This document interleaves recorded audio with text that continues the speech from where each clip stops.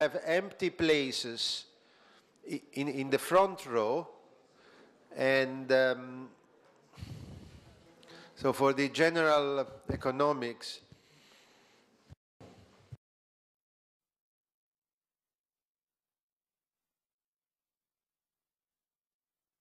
the idea is that is a debate after the section panelists, all the other panelists or delegates could intervene. For the delegates who are not in the first row, there will be two very nice hostesses and my daughter Diletta with portable microphones who will just approach them when the chairman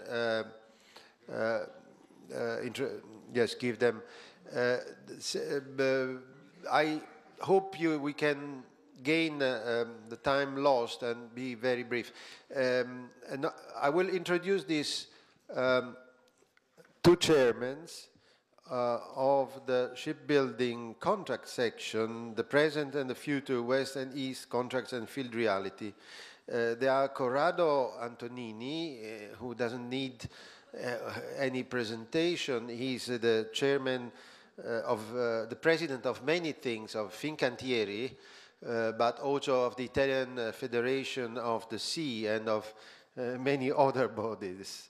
Didier Chaléa also, he doesn't need much of a presentation. He's the senior vice president of Bureau Veritas.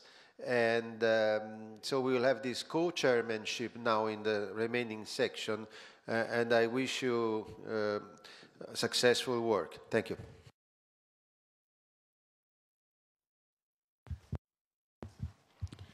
Thank you very much, Mr. Lauro, for this introduction.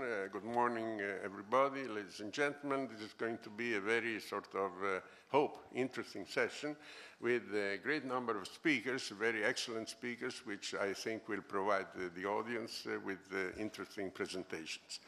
My job is a very severe one because I'll have to stick to time. And since we are starting with some 20 minutes of delay, and since I think and I hope that you will be eager to have lunch at a decent time, I will be very, very severe, and I will sort of try to stick to the maximum 10 minutes which are allowed for any speaker.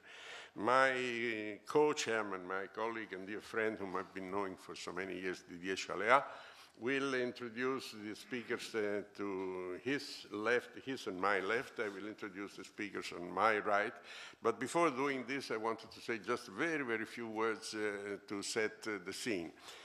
As everybody, I am a shipbuilder, as you heard, which is my sort of basic job still, after some 35 years around, which I think I am one of the so-called most senior shipbuilders around the world. As you all know, after a period of boom, an expansion of both demand and the capacity over the years, which had never been experienced before, suddenly ended with the start of the subprime crisis and so on, which made a real sort of major difference before 2008 and after 2008. Demand sort of collapsed by some 80%, the moment where capacity had grown immensely. Nowadays, even if there is a slight recovery in demand, the gap between offer and demand is huge.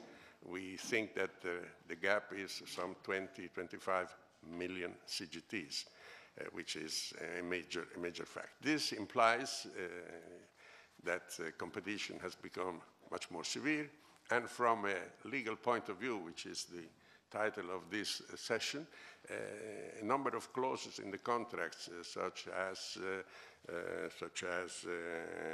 guarantee enforcement, such as contract repudiation, terminations, and so on, clauses which were forgotten for many years when the market was booming, have now become of great importance, and I think we will hear a lot about this. I stop here for this very short introduction, and I leave the floor to Didier, who has some few minutes of presentation of this session.